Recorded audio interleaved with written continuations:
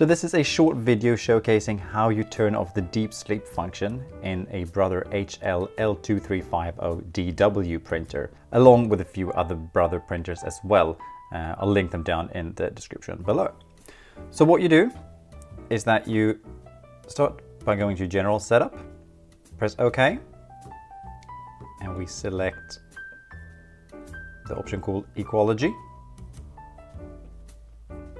and we go into sleep time, press OK, and here's the trick.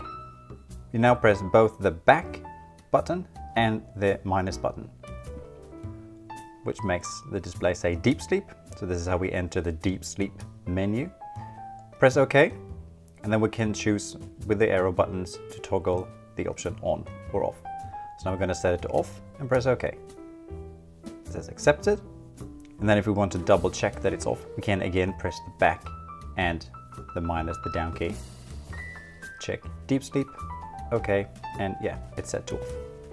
Let me just go back. And that's it. Thank you for watching. Have a nice day. Bye.